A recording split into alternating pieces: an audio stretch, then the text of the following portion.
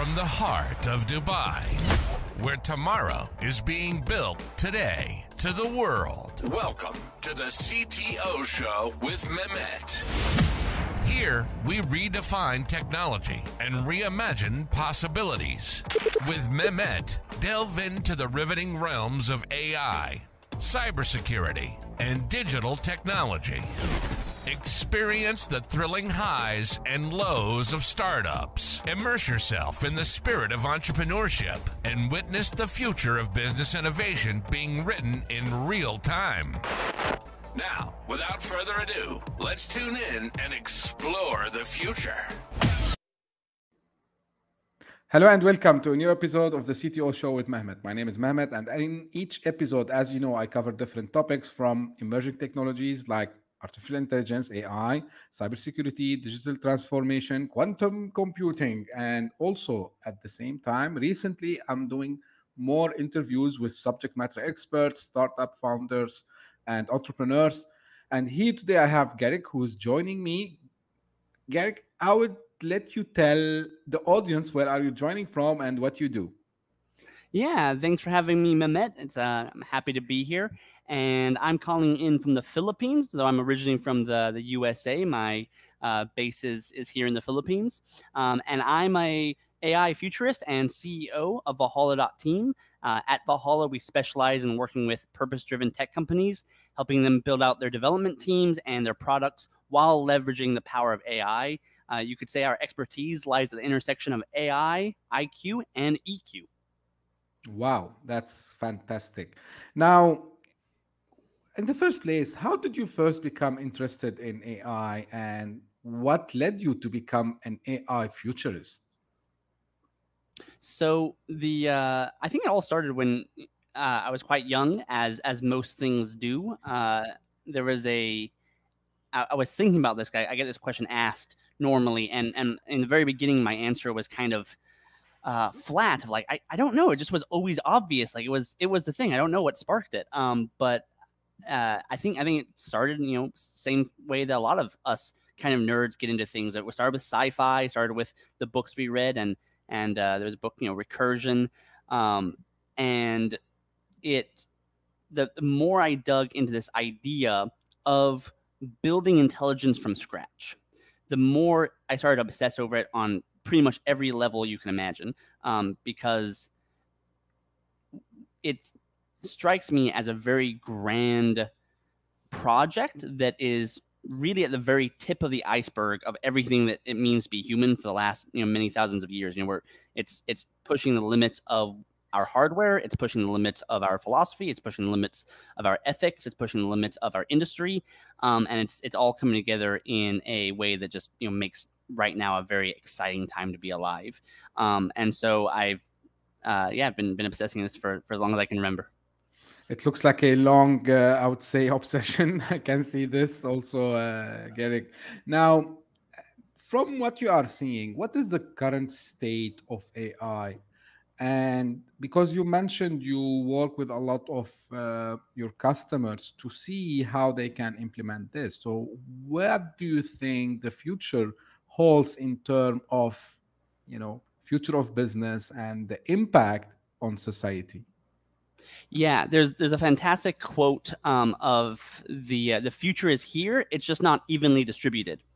So a lot of incredible innovations have arrived, and I think where entrepreneurs are going to be making a lot of money is the same way that they've always made money, which is they're going to be on the cutting edge, and they're going to be playing arbitrage with the future. They're going to be figuring out where the puck is going, and they're going to be moving there first. And when I'm advising companies into thinking about how to predict, what's going to be happening with AI and where it's going, there's quite a few models I give them, but one that I want to share here to get started with is that the closest analogy of where we are at right now to history, because that's always a good foundation to get started with, is at the turn of the 20th century as electricity was being distributed throughout civilization. So think of Thomas Edison and the light bulb. Think of the power grid throughout Europe, throughout throughout the West, where the transformation meant that any technology that we had before, we could add power to it through the form of electricity. So a hammer became a jackhammer. A carriage became a car. Originally, the first cars were electric. A screwdriver, became a power tool, so on and so forth. And what we're doing right now is something similar, where at this point we are adding intelligence to just about anything that you could imagine. Mhm. And because the intelligence at this point has gotten advanced to the point where it can emulate human communication, literally the answer is that like everything is going to be changed. So what I suggest people to be thinking about is to be taking their subject matter expertise, and this is same with most innovations, right?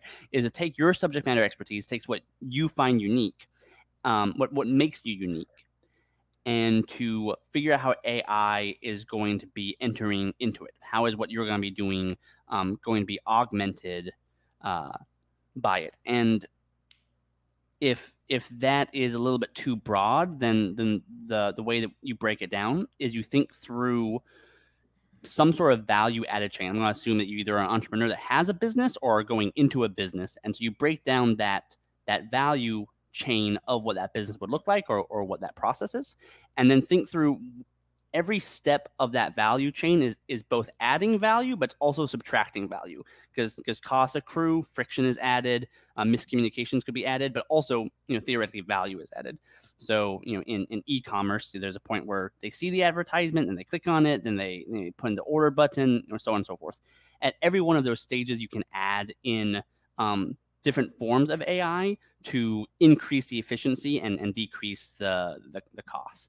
And I guess I'll leave it there for now. I think there's also some interesting comments about what are the recent innovations in AI and what's coming down the pipeline, but I'll leave it there for now. Yeah, we will come back there, but just being the devil advocate here, right? So someone might say, because you mentioned a very important I would say phrase there, and you said it's like the moment is here, and you did the similarity with previous things. Now someone might say, Geric, but the AI is not a new concept. AI has been with us now for some times.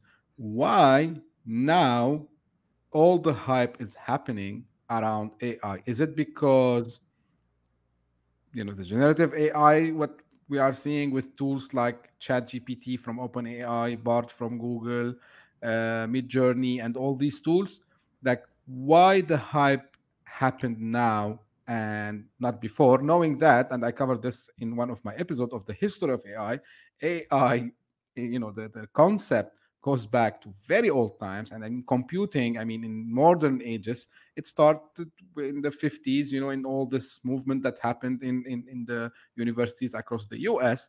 But why now is the moment of AI? So in my opinion, that there is a certain level of arbitrariness to it, because the technology that underpins a lot of the recent gizmos and things that are being distributed to the masses through Bard, ChatGPT, etc., were based on an innovation in 2017 from a paper called "Attention is All You Need," which was kind of a precursor paper to the Transformer. And so the Transformer it's a fairly technical concept that was an innovation onto our existing understanding of how to use neural nets and how to use machine learning.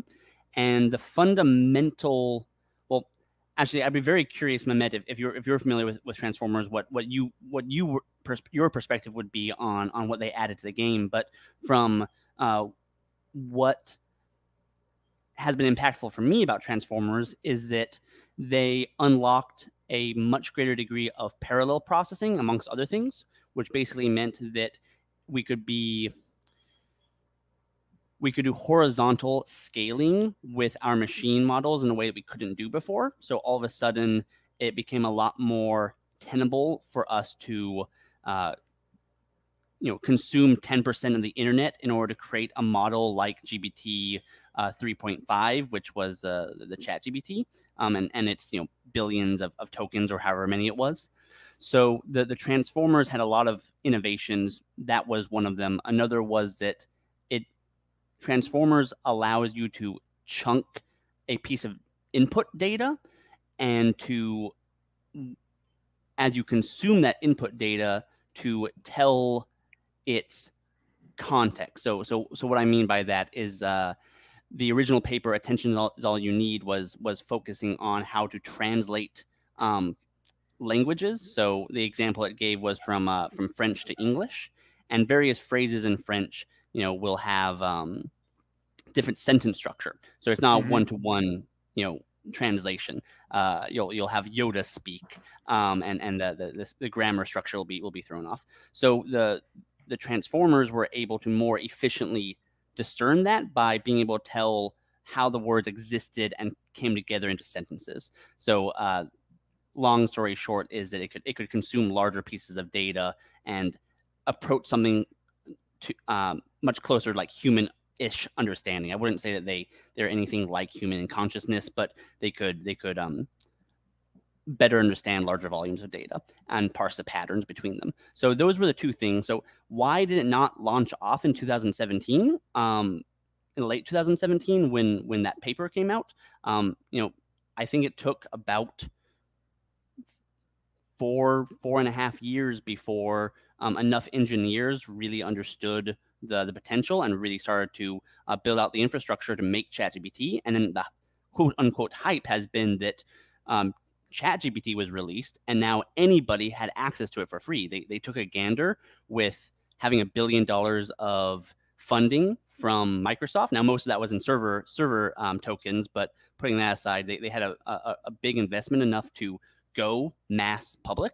And the future is here. It's just not evenly distributed. People didn't know this technology was out there, and so it took that long before it hit mainstream. And here we are. Yeah, I remember, and this is now, I'm not the devil advocate anymore. I am who I am usually.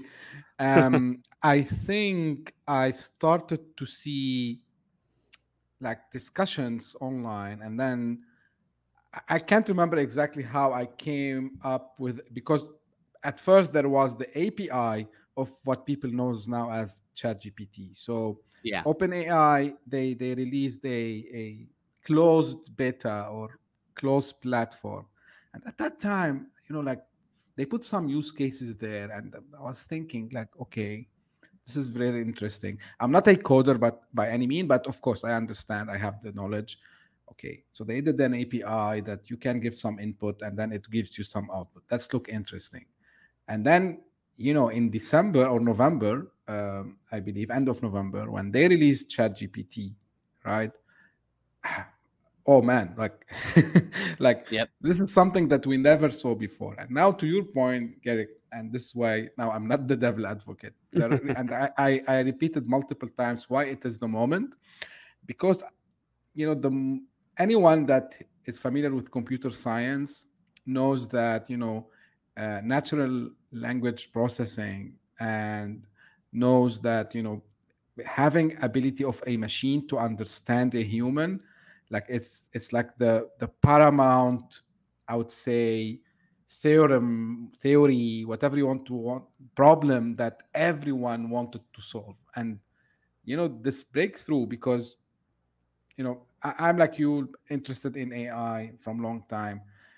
And the key for doing other things with AI, start by letting the machine understand actually what you want. So if I can let a machine understand what I'm thinking about, I can later go and tell the machine to go and do it because it can understand me. Now, taking this from this point, I want to understand from you and for the audience, of course, how this will affect the future of jobs, careers, and our lives from your point of view. Yeah, I think that there's, as there always is with large amounts of change, there's a lot of fear, there's a lot of uncertainty, and it becomes quite hard to individuals who haven't been thinking about this stuff to predict what's going to happen next. And I think that the two things that I talk with people about who are worried about AI taking their jobs, disrupting their livelihood, is that first of all, AI is not going to replace anybody. Instead it's going to amplify some people to be so hyper productive that they're going to replace people. So in other words, your job's not going to be taken by an AI. It's going to be taken by someone who's using AI better than you. Yeah. And so in some industries, they are more constrained by supply than demand. What I mean by that is if you talk with people in the tech world, we kind of need 10 times more coders than we have right now. Like the constraint has been on the supply side. We want more code. I would also argue that we want more art in the world, that there are a lot of things that we have taken for granted. The supply and demand curve are where they're at, but give it a few years and we're probably going to really find that the demand has increased exponentially. But of course, there are other roles. One that comes to mind is, I believe McDonald's has recently started testing AI for their for taking orders at drive-throughs and things like that. And so it's like, is that going to increase exponentially as well? There are some historical examples, such as with bank tellers back in the 1980s. When the ATM was introduced, we thought bank tellers were going to go out of business. They were going to drop down by like 1/5 because 4/5 of their time was spent just punching papers and doing things that ATMs can do. But when ATMs were popularized, in fact, bank tellers' jobs did not go down. They actually went up because then the banks wanted to create more banks. They wanted to create more outlets.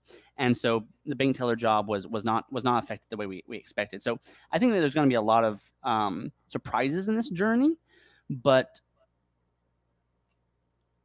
by taking advantage of this technology and not seeing it as a race with Silicon Valley, but instead just a race with your industry, as you already were doing. You already were competing with people in your field. Now it's just there's a new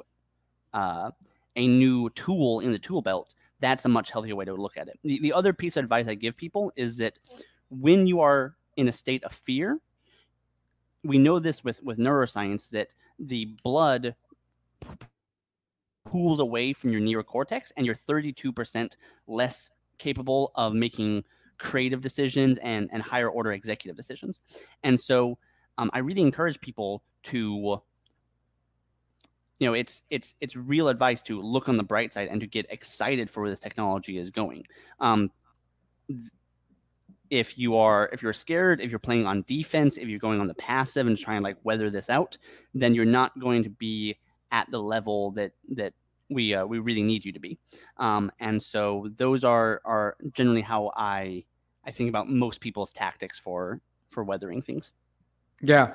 On this point, what I would say, like fearing, complaining, I don't know, like all these words that I can think about which are negative would not change anything. Like even we saw some of the big names, even in Silicon Valley, they signed a paper for stopping, the research on AI. Like some people ask me, what do you think? I said, okay, look, if OpenAI or Google, they don't go and make it, someone else will come and make it, because it's matter of, as we call it in the tech world and in the consulting world, you need a proof of concept, right? So you need to proof of concept, and once you have the proof of concept succeeded, so we know we can do this. The genie's out of the bottle, so to speak. Exactly. So if Mehmet will not do it, Geric tomorrow will go and do it. If Geric doesn't do it, someone else will come and do it, because we know that it can work. So collecting, it's gonna take some time with them, probably. I'm not sure, but with all the processing speed, like building a large language model, it needs time, it needs all this, it needs resources. But like I believe in 6 months' time, we can see another open AI, for example, right? That can do the same thing. Have you followed the leak with Llama from the Facebook AI? Have you followed that Yeah, story at all? yeah, Yeah. yes, yeah. So once that Facebook had their own large language model. They called it Llama, and it was leaked out. But something really interesting which I did not predict, occurred, which is that once it leaked out to the masses, the open source community have taken it and run with it, and they have found Yes. certain efficiencies of how to create new large language models with using the Llama framework that are orders of magnitude more efficient. So while it cost $1 billion in processing to create ChatGPT, we are now creating new large language models that are as good as GPT-3, not as good as GPT-4 yet, but are as good as GPT-3, which is pretty much good enough. On orders of magnitude less. I think Google came out with this paper, Chinchilla, which had some of the major breakthroughs that helped the open source community, and then there's a few other breakthroughs they had as well. But at this point, from what I'm seeing is that people with a beefy enough home setup and a few days of downtime can be creating these large language models, which I did not think. I thought the constraint was going to be $500 million on a server farm. But at this point, truly, the genie's outside the bottle. And if anyone's interested in that, I would suggest the Google paper called, I think it was called "We Have No Moat," and it was a leaked Google document. If you Google "We Have No Moat Google," and neither does OpenAI, you'll see a leaked Google document that goes into a lot more detail on that.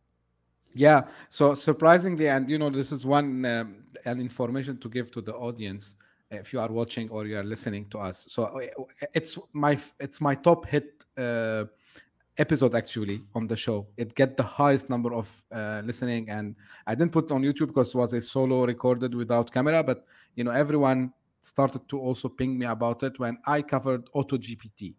And this is exactly like they used actually the Llama open source, right? So to do few things, and it's interesting. Now you mentioned Geric something, and I will ask you this question not from technical perspective, to just also shed some light on the like the future of work that we talked about. Now you always separated between GPT 3.5 and GPT 4, right? Yeah.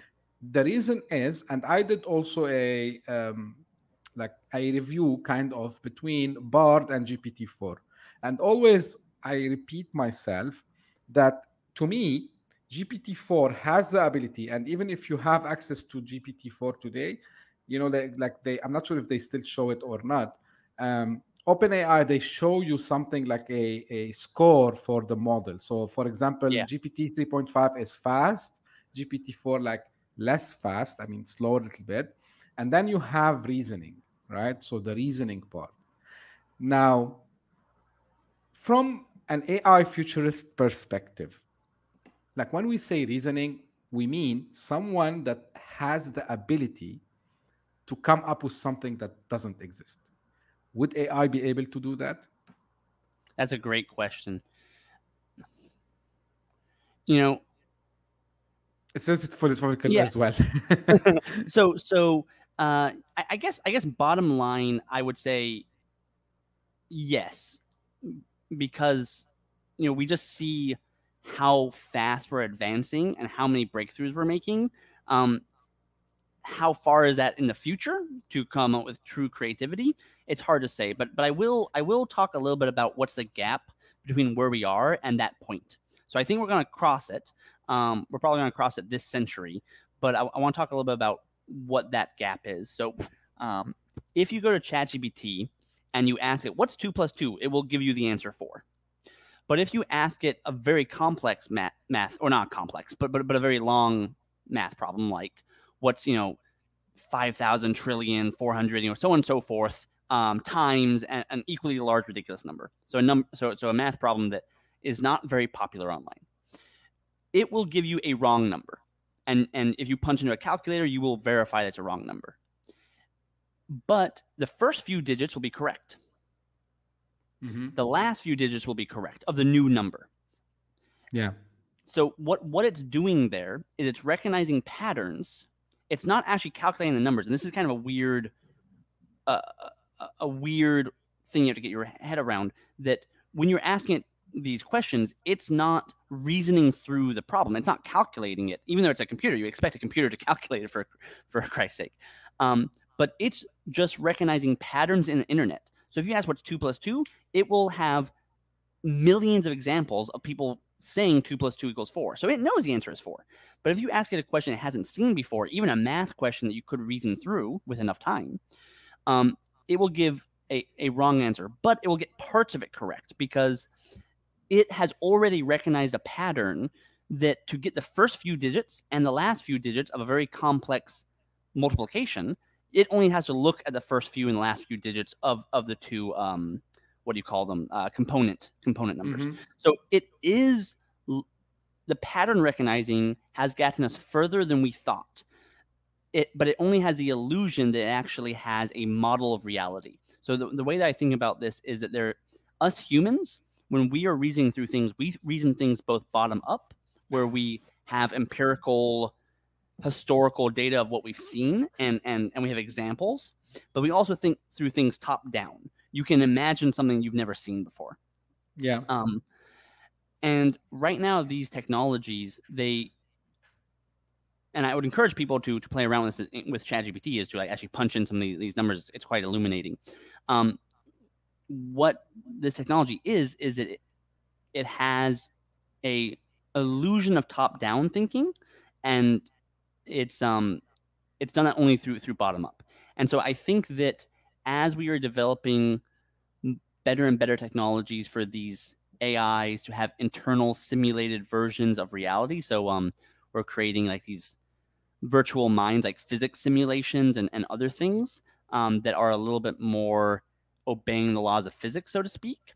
I think we're going to get closer to an AI that's able to do something a little more top down, and that's going to be quite exciting. I think that's going to be what the next few innovations are. Transformers, they've taken us further than we ever thought they would, but they are going to peak out, and we need a few more innovations, a few new, truly creative new innovations that no one's talking about yet. We need a few more of those before we're really going to crack that problem. But the question, Geric, is, don't you think that always we need someone to punch this, as we call it, prompt? Like, who gonna give the prompt to the AI? Is it like another AI that is giving that prompt? How it will work? So you're asking, in like 100 years from now, what's going to be the process of maximizing AI's utility? Yeah. Like, let me give you a more like straightforward example. So assuming that AI will have the power to come up with completely a new business model or a completely new piece of software. Let's make it more simple. Okay. So someone need to tell whatever the model they are using, that I need a software that I believe it should do 1, 2, 3, 4, and then the AI will go and write the code. The AI will do the UI. The AI will do the UX. But who is giving this ignite to start the process? Yeah, so if we're talking about AI having greater and greater impact into the real world, so like the idea is you ask ChatGPT, make me $1 million company. So it's based like, find a way to put $1 million in my bank account right now and just make it happen. Yeah. And if everybody has access to that, then a lot of things are going to start to break down, at least in terms of like what is the definition of some of these things. Like if everybody has infinite money, then money's less valuable, right? And we're still in a physical universe. So, what we're aiming for is a post-scarcity civilization where people are all given enough, and I think that Star Trek vision still is at the heart of a lot of nerds like you and I trying to make the world a better place. But as an AI futurist, when I'm looking at this stuff practically, we need to keep in mind that these technologies are existing in a physical universe, and so if we are asking it questions like, give me comparative power over other humans, like make $1 trillion company, that if everybody has it, then it won't work because it's comparative value and the technology is democratized. So then the real game we have to play is like an infinite game where everybody has enough. Or B, one person has the only access to the super AI, and then they ask it to make $1 trillion thing, and their AI is more powerful, so it works. Yeah. So it's one of those two scenarios, and I think that it's a really beautiful thing where we are right now. And I hope it plays out, that the philosophy that's underpinning a lot of these companies is that we want to democratize this company. We don't want a few super players to do it.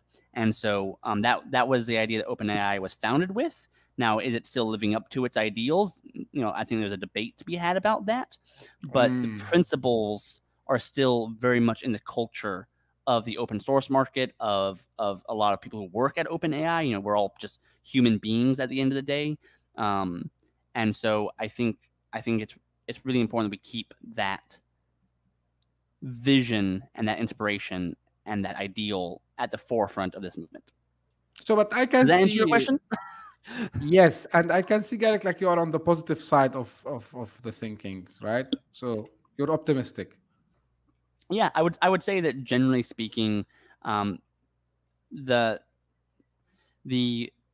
realization that's allowed me to be optimistic is to look at the writings of earlier centuries and to see what blind spots that people had when they were so confident, and to see how much better we are off right now, and to see how many of those pessimists were wrong, has I think luckily happened enough times that there's a pattern we can recognize, and that pattern can be extrapolated without just faith. I think that there's questions we need to have about gray goo, and what if it's just a super replicator AI, and et cetera. And I think that there's rational, logical reason to be optimistic even about these more esoteric problems. But fundamentally, I think there's a lot to be optimistic about on many dimensions. I'm on your side, and just I would say complement what you mentioned, Geric. I believe AI will, because you touched on that, and you said maybe either we all be in an abundance, and I believe this is the case. I believe all of us will be in abundance. Life will not be the same we are living it now. Of course, it will take maybe hundreds of years. I'm not sure. I'm hoping that it's less. Whereas, because the reason I'm saying this, because if anyone, and we saw live examples, maybe it was like a joke. We saw this guy who went viral on Twitter, and he did something, he called it the hustle GPT. Yeah, right. But guess what? I have people that I know that we follow each other. Even we were in cohort together, and they did it. I mean, okay, it was a small scale, but they did something, and it get them $500. And they said, okay, let's try to get $5,000.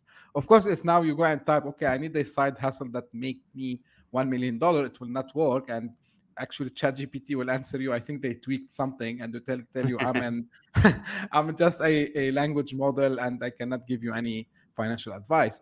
But I mean, this showed us, again, I call it proof of concept, right? So there's something called proof of concept, that yes, AI can generate ideas. Let me give you one more example. And actually, I was planning to do even a demo, or like maybe a walkthrough about it 2 days back. And like you and I, we share this geeky thing. So I looked at my office here. I have a Raspberry Pi, and I have a Arduino Awesome. sitting here. And all of a sudden I said, hey, let me go to ChatGPT and ask, give me some cool idea that no one maybe have done it. Of course, up to the knowledge that they had up to 2021. And guess what? It gave me really cool ideas, like maybe no one will be interested in, but when I start to read, oh, look at this, like, it's suggesting me, the idea, suggesting me the components that I need to have, giving me step-by-step, guide.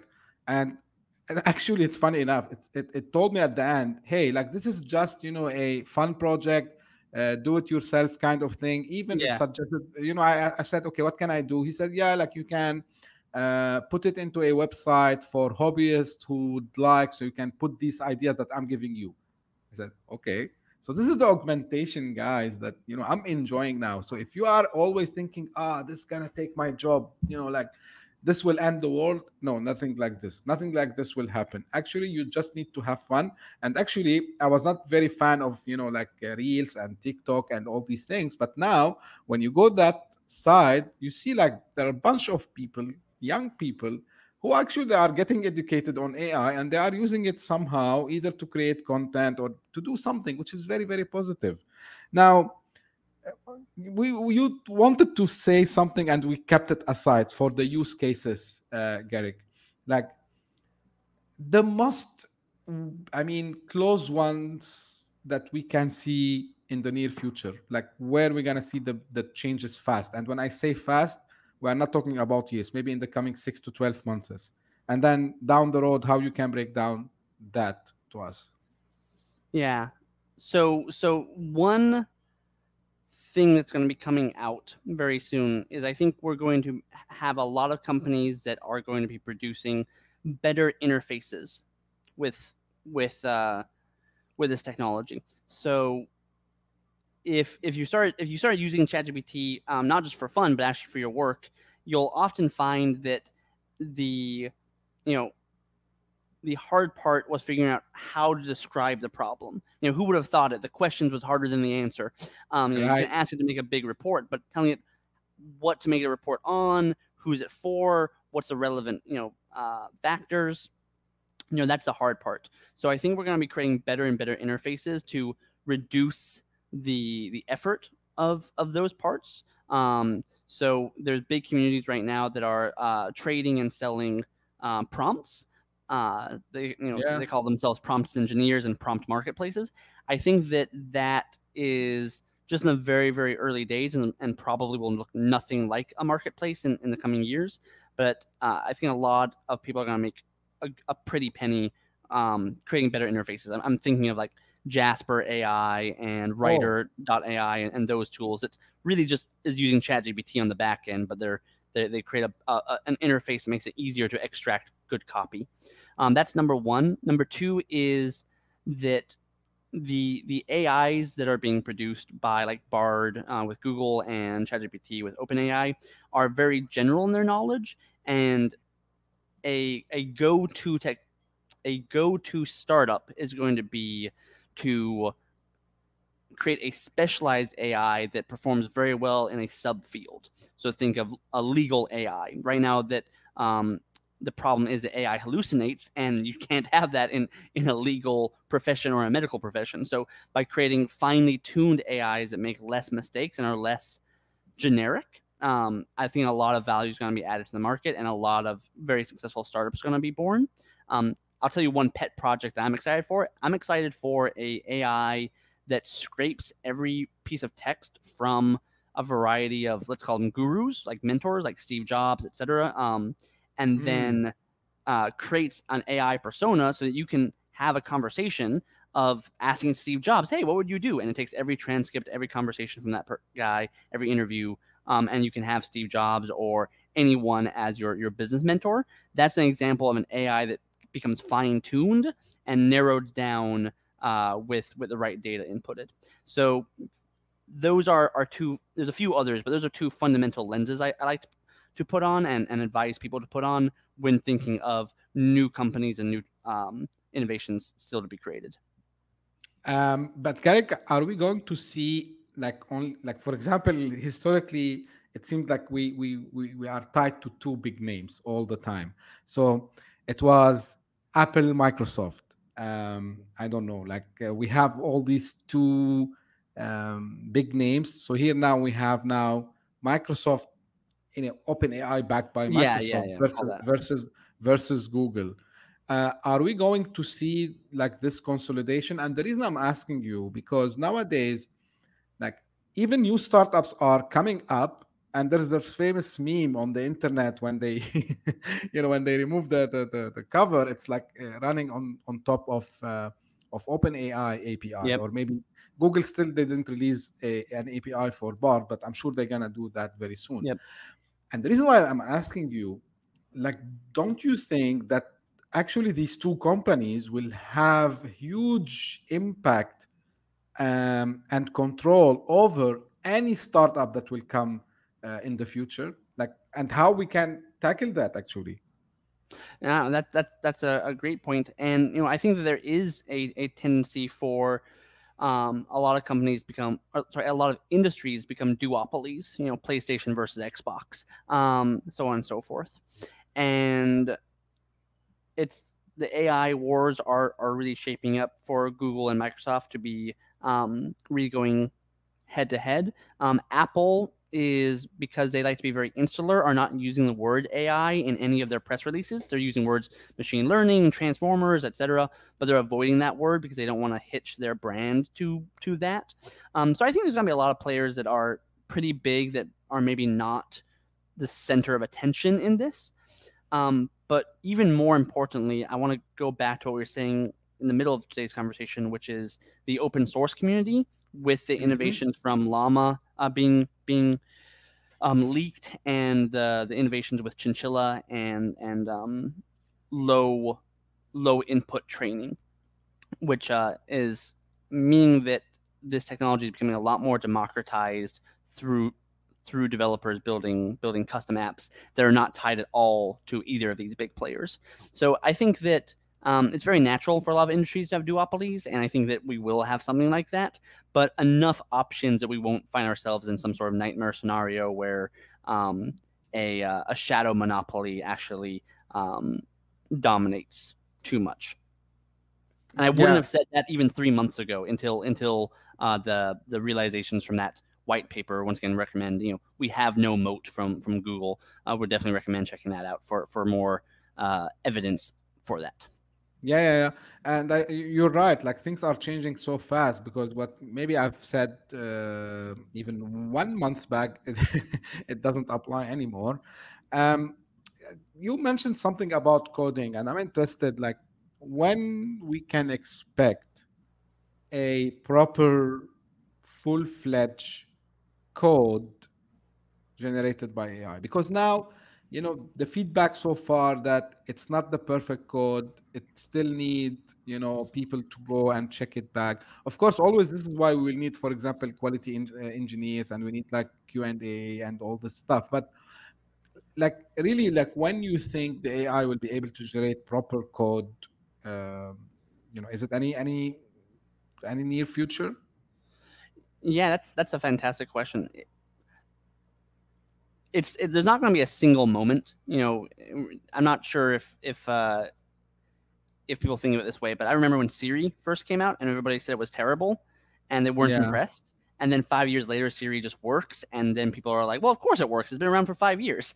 And there was never a moment of like, it's quote unquote arrived. And right now, the Copilot tool that Microsoft has for it's a GitHub product.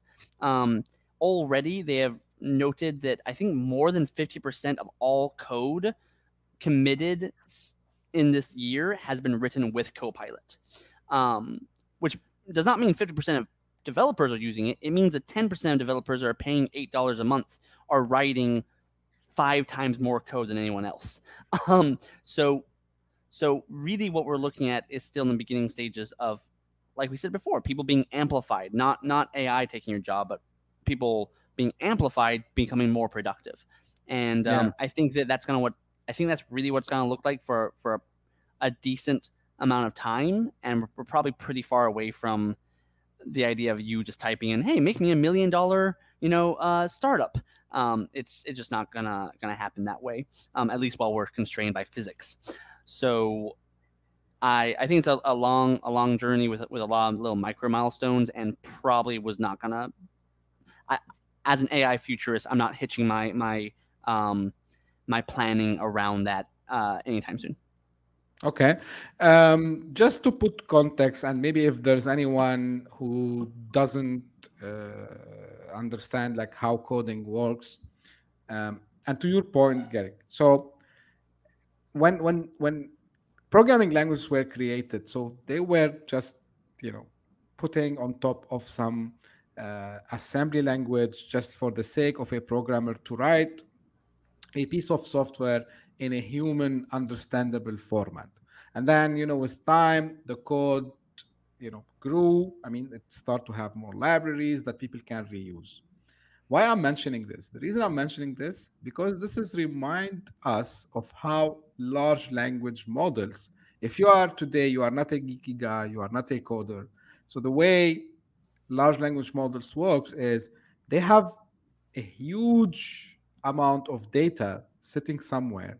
And then when you go and put the question, like even if you are just saying, hey, give me I don't know, write me an essay about construction business. So it goes search, what information, same as you used to do in the past. So you used to go to books and then go to articles and then try to rewrite it in your own way. So this is what AI does.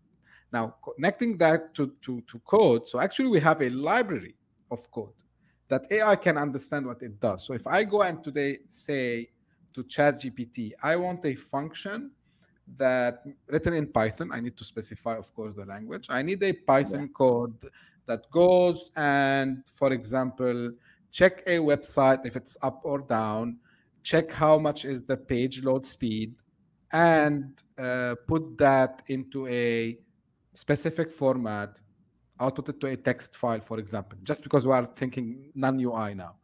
Yeah. So what OpenAI ChatGPT will do, it will go and find, okay, which functions within the programming language with Python can do that, and then it will write it for you. Maybe it's not the ultimate way. What Geric mentioned is that it requires time because they need to train.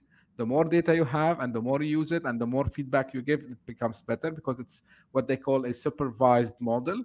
So basically, you need to keep giving feedback to it so it can, interact better with you. And just for the sake of the audience here, because I've been using ChatGPT maybe 1 week after it went out.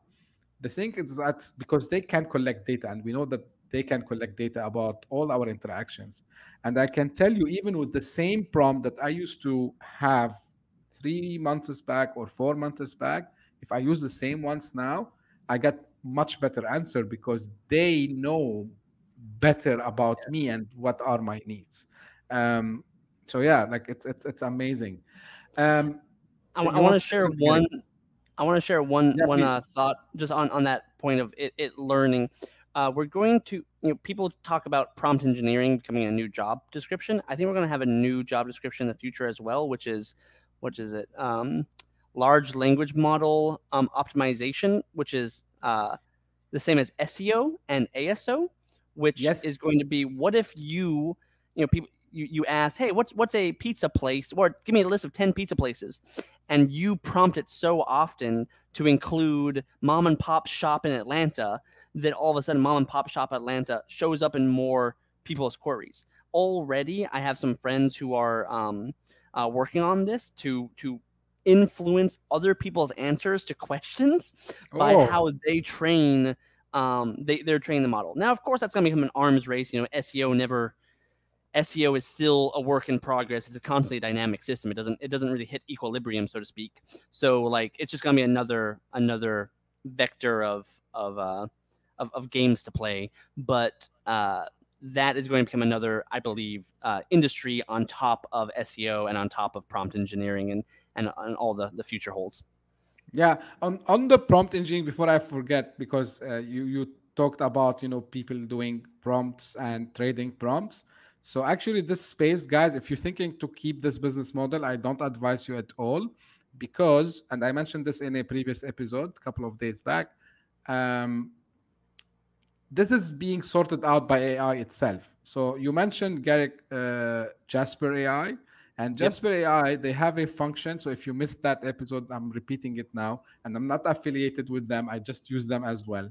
So Jasper AI, they got a really cool function where when you type the prompt, when you type what you want to do, is it like a blog post or whatever? They have a button now, enhance it, enhance. So when you click on enhance, I'll give you a very simple example. If I say I need a tweet, let's make it a little bit more. I need a LinkedIn post about sharing a new product with the market. And when I write this phrase and I hit the enhance button, what Jasper AI would do, it will go change my prompt and to write something like this. You are a marketing specialist in social media, and I want you to write, like it make it much longer the way that you Yeah. should interact actually with large language models. And when I saw this, I said, what?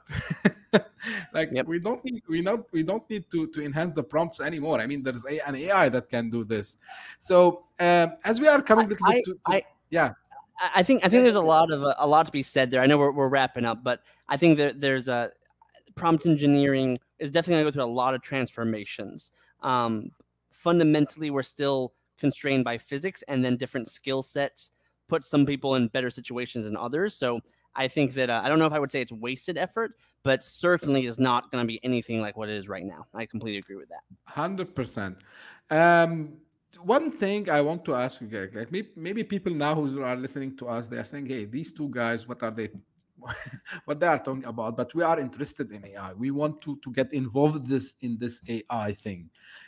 Whether it's like from a career perspective, maybe they want to start a company, or maybe it's just a hobby. So, what advice or resources would you recommend for these individuals? Yeah. So the thing that I tell everybody who is interested in going to AI is to check out playground .openai.com, which is Mm. where they show off the hidden variables about how their large language model actually accepts inputs. So if you're just doing ChatGPT, you're missing big chunks of the story. So I suggest most people who want to get maybe not fully technical, maybe they don't want to code, but they do want to understand the AI on a more intimate level than they would just by playing around with it. To check out playground.openai.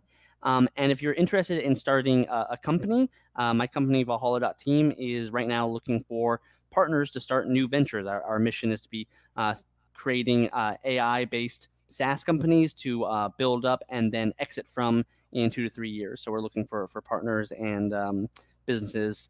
So anyone who wants to can reach out to us. But if you're just starting as a hobbyist, I definitely recommend reading more of the OpenAI documentation and playing with their playground. Great. It's good that you mentioned this because this is something I ask. So I'm gonna put the website of the company in the episode description, and of course I will put also the profile access to Geric, so you can get in touch with him. Geric, like this is my famous last question nowadays. What is the question that you wished me to ask you, and how you would answer it? Oh, that's a fantastic question. Um, Mehmet, I felt like you were a fantastic interviewer. Let me just go back to you Oh, and compliment. oh, This oh, was this thank has you. been a lot of fun, and I decided to go a lot more technical than I normally do with the CTO show, and you were fantastic to talk with and exchange with. So great job. Oh, Um, the thank you. My pleasure. the question of what I wish you had asked. I think we covered most everything. I don't know what the question would have been. Um, I I love talking about the future of AI. I think there's a lot to be learned from how it's from looking at Darwinian evolution, from looking at how biology has been solving similar problems over billions of years, and how we're now solving similar problems with AI with similar results. So maybe if we do a follow up episode, we'll talk more Oh, about that. sure. But no, this has been fantastic, Mehmet, and I think we pretty much covered everything that we wanted to. Okay, great. That I'm really happy, Garrick. Like I'm really thrilled to have you today on the show because I think you shed light on a lot of aspects that people have thought, okay, how the future looks like, and from hearing from someone like you, it would be really enlightening for the audience. Thank you very much for being on the show today, and guys, like as usual, as I end every episode, like if you have any questions to Garrick or to me, you can reach out to us. For me, you can reach out to me by email, LinkedIn, or Twitter, where I'm the most active. If it's the first time you are watching this on YouTube, you can subscribe to the channel. We are always having superior content, like great interviews with CEOs, subject matter experts, and you are hearing about all the new technology from AI to emerging technologies and all the rest. And if you are listening on your favorite podcasting platform, also don't forget to leave us a review and also subscribe to the podcast. And if you are interested to be like Geric today, to be a guest, I would love to discuss this with you. Like, this is how actually we are growing the show more and more. And I will be discussing that with you one-to-one. Of course, we can choose the topic, the format, the time, the date. We can arrange for all of that. And don't forget also to leave us a review. Would appreciate this. And until we meet in next episode, thank you very much. Take care. Bye-bye. Fantastic. Thank you, Mehmet. Hit that subscribe button, share the show with your tech-savvy friends and fellow entrepreneurs, and leave us a review on your favorite podcast app. Your support means the world to us.